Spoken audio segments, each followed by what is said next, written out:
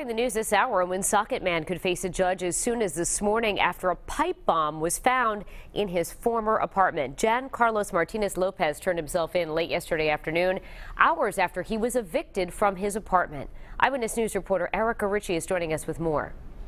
Well, good morning, Danielle. I have here the court documents from the day this summer that Jan Carlos Martinez Lopez was served his eviction notice. According to these documents, today is the day that he was supposed to be out of his apartment, but he left early, leaving the Woonsocket Housing Authority to get into his apartment yesterday to do their inspection. But once they got in there, they found something that just didn't look right.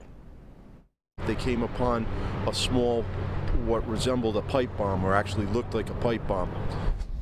And that was at the Morin Heights housing complex in Woonsocket around 9 o'clock yesterday morning. At first, the Woonsocket police chief said members of the Woonsocket Housing Authority thought it was a hoax, but closer investigation by fire officials revealed that the 6-inch device was no joke.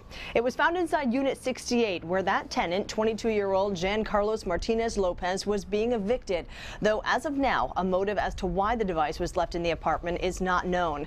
The chief says that the suspect got word from police that they were looking for him, and he turned himself in. Martinez Lopez is now facing charges for possessing an explosive device. Now, if you're familiar with the area, the complex is across the street from the Citizens Memorial Elementary School. We're told by the police chief that the size of the device, even if it was detonated and went off, was not large enough to cause any problems or threats to the school across the street. So there was no lockdown or evacuation of the students and staff there. But there were about 50 tenants of the complex, of the apartment complex, that were evacuated for safety reasons. We're going to hear from some of them coming up at 5:30.